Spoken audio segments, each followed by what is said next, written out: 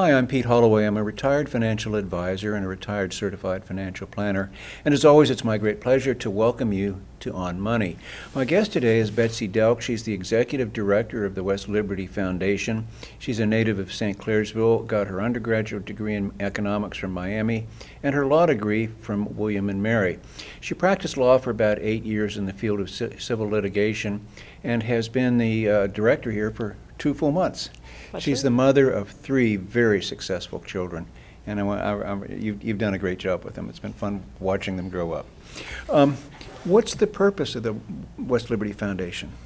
Well, first I need to correct you. I want to make sure we clarify Miami University. Oh, what did I say? In case you said Miami, but I just want to make sure everyone knows that it is the one in Ohio that was established well before the one in Florida. Okay. Just thought I need to clarify that. Thank you. The purpose of the West Liberty Foundation is to raise, invest, and steward private funds for the benefit of the university and to create greater opportunities for students of all backgrounds to pursue higher learning. Okay. The foundation, normally you see foundations, now West Liberty is obviously a charitable organization, but it does have some state money behind it. Is that ever an issue? I think it can be. I mean, perhaps the whole reason that the foundation exists, there's sort of a general reason, and then there's something more specific that I can share with you. But generally speaking, when the university began, all of its funding was provided by the state of West Virginia through appropriations from the legislature. And then as time has gone forward, the amount of that state support has declined. And so that's where the foundation steps in to help provide private support to support the university. Bit of a stopgap. And what's the history of the foundation?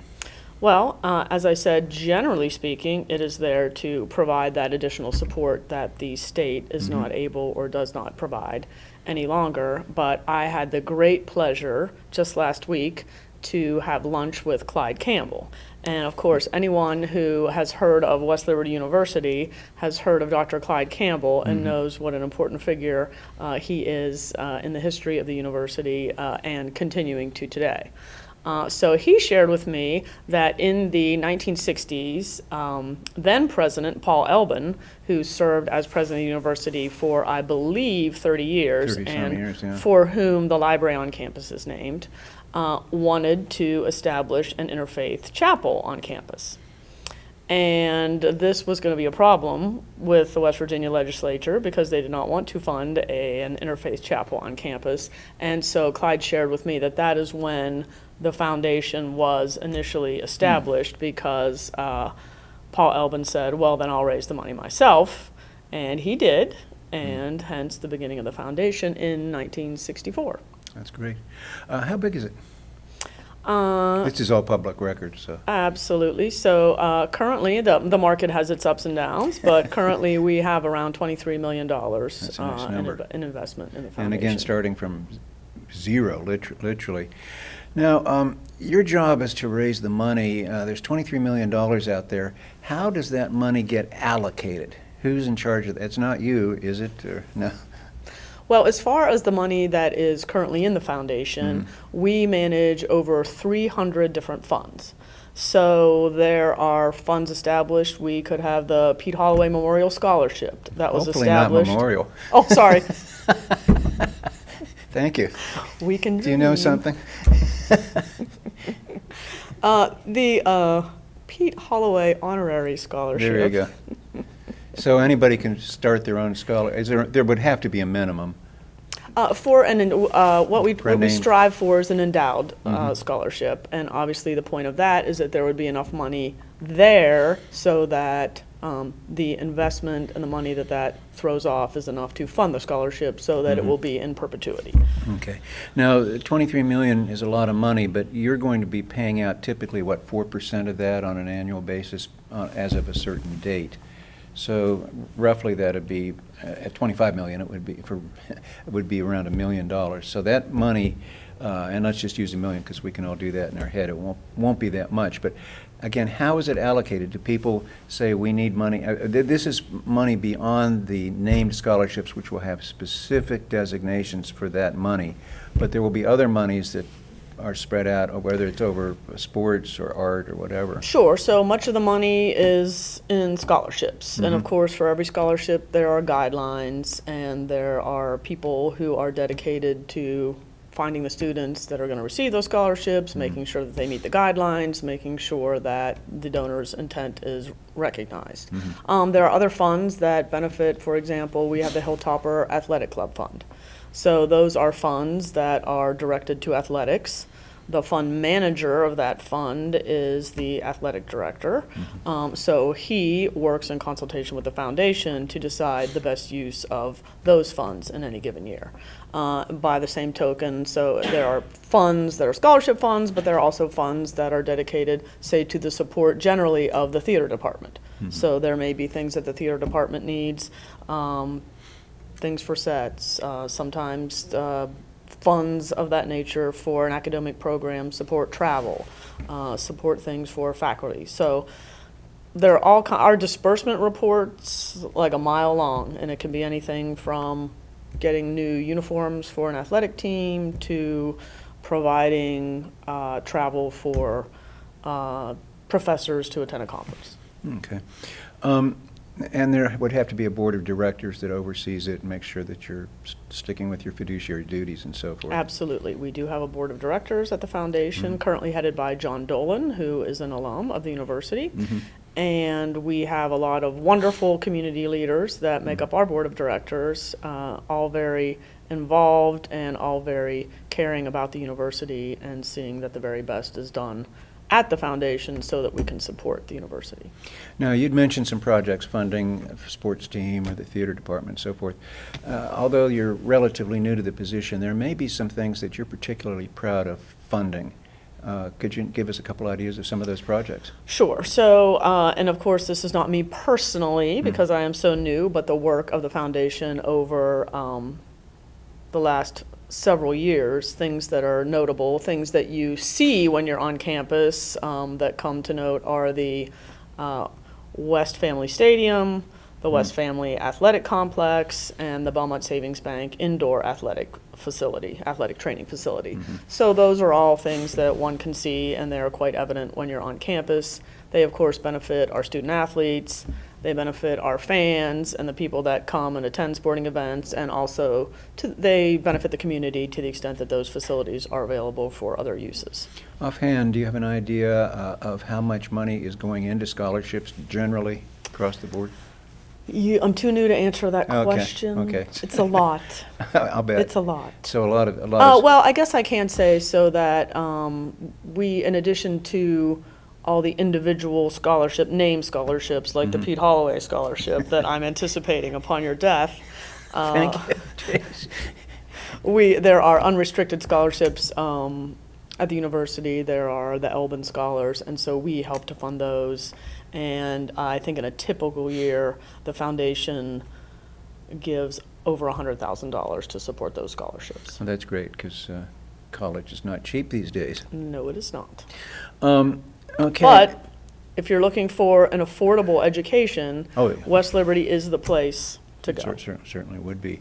And the other question is, your job is principally to raise money, going grabbing people's wallets and stuff. How can a person contribute? And what can they contribute? Well, just about anything. So obviously the most simple examples are cash, check, credit card. We take all those. Oftentimes gifts of stock. Many people choose to support the foundation with their required minimum distributions from their retirement accounts. Can you go over that? Because that's slightly complex. I can. Why don't you go over it, Pete? When people that hit a certain age must begin to withdraw money from their retirement account. In a lot of cases, people that I was working with said, I don't need that money, and all it's doing is I'm paying extra taxes on it. Right. So it can be up to $100,000 can be directed directly to a charitable institution, and it goes in there. There's no tax consequence and so forth. So they're able to take this money, which they have to take out, and put it to a good cause. And obviously the West Liberty Foundation is a good cause. Is the best cause of them all.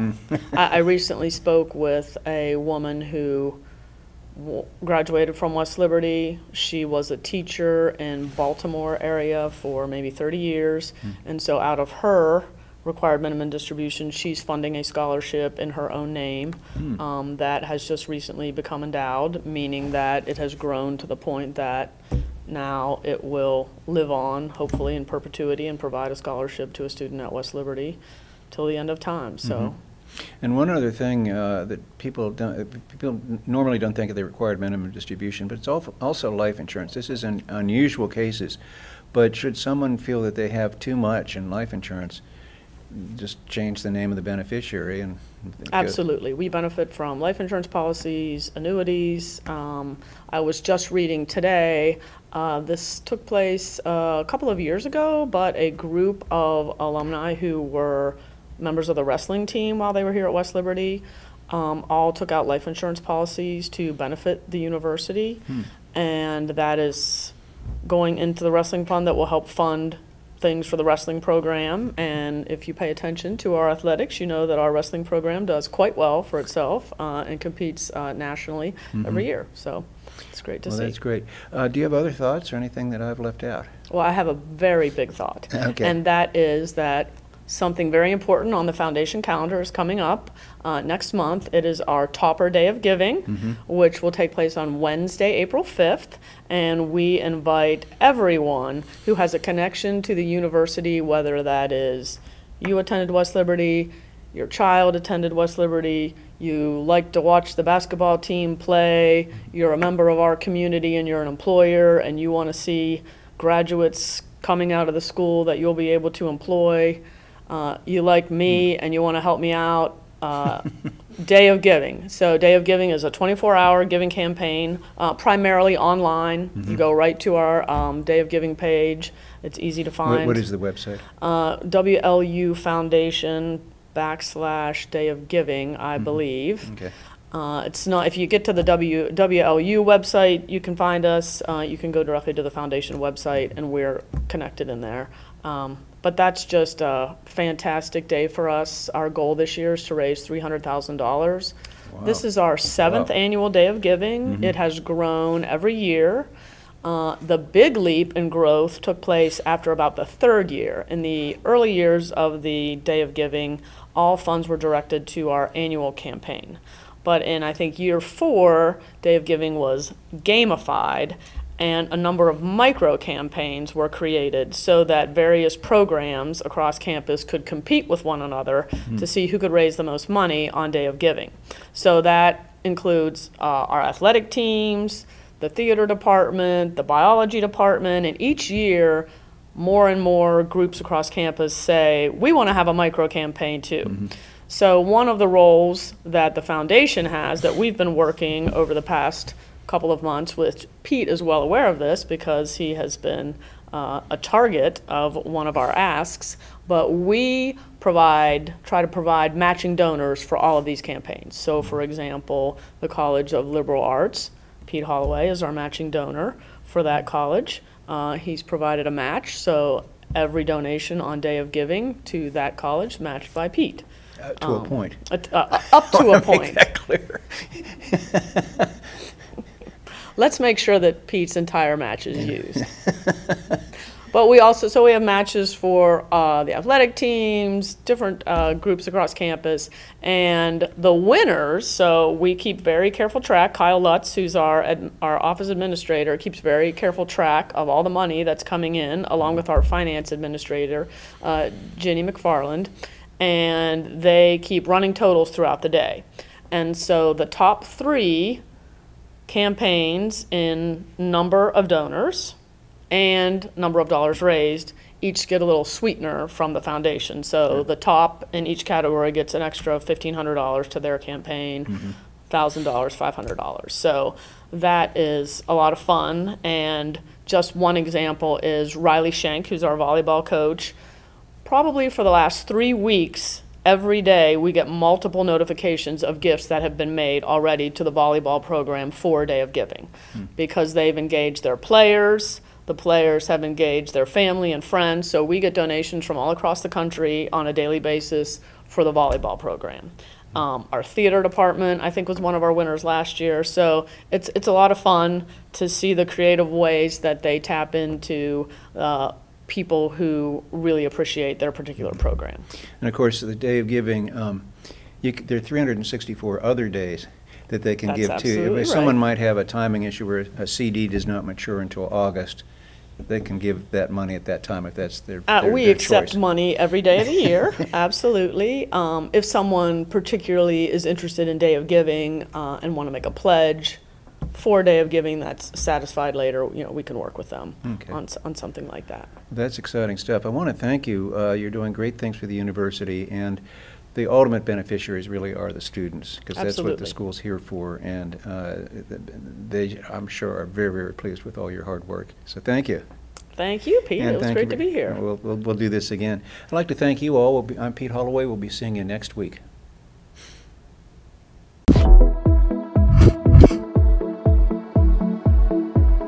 Hi, my name is Craig Bober. I'm a senior finance major at West Liberty University, and today I'm going to be showing you what it's like to be a part of this program.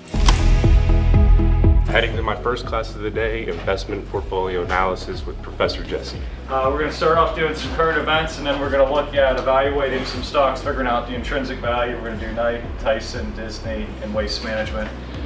We need to make some investments with the investment club. The finance program at West Liberty is an exceptional experience. In the program, there are amazing teachers that always make class fun and engaging. A new student enrolling in the program should expect a personable learning experience when you're engaging in classroom activities and building relationships with your teachers and classmates. I chose the major in finance because of my interest in the finance world and my want to pursue a career in business. My goals after graduating are to become a certified financial planner and help people achieve their retirement and savings goals. We're heading to my second class of the day, Management Capstone with Dr. Rakia. So part of what we've been doing over the last several weeks was looking at the internal and external factors of the companies that you had chosen to research. This major is good for others to consider because of the quality of education you receive and the relationships you build with the people in the business department. Professionally, with a finance degree, you have many different career options like banking, insurance, financial planning, or even tax services. I chose West Liberty University because I did not want to go far from home, but I still wanted to be away. Personally, what I like most about West Liberty is the great people that live here. West Liberty Business program attracts many people from different countries, so this provides you with a unique and diverse learning environment being here. We're going to be heading into the investment club meeting. So as we talked about, here's our current portfolio allocation. So we still have about $5,000 left, so we need to make some investments. The Investment Club is a student-ran club that is sponsored by WestBanco, where we use real money to buy stocks and bonds to build a class portfolio. This club is a great place to learn about the stock market and how investing works. All the decisions that we make regarding our portfolio are voted on by all the members of the club. And now for my last class of the day, my finance capstone with Professor Jesse. West Liberty's Finance Capstone is unique because it is a CFP board-registered program, which is something that not all colleges offer. In this course, we learn about topics like ethics, retirement planning, tax planning, and risk management, which prepares us for the CFP exam. And now we're going to cap off the day with playing some basketball with my friends. Being a student athlete, there are many challenges that come with it, but the rewards far outweigh them. Through my 4 years of playing football here, I learned many valuable life skills and have built friendships that will last a lifetime.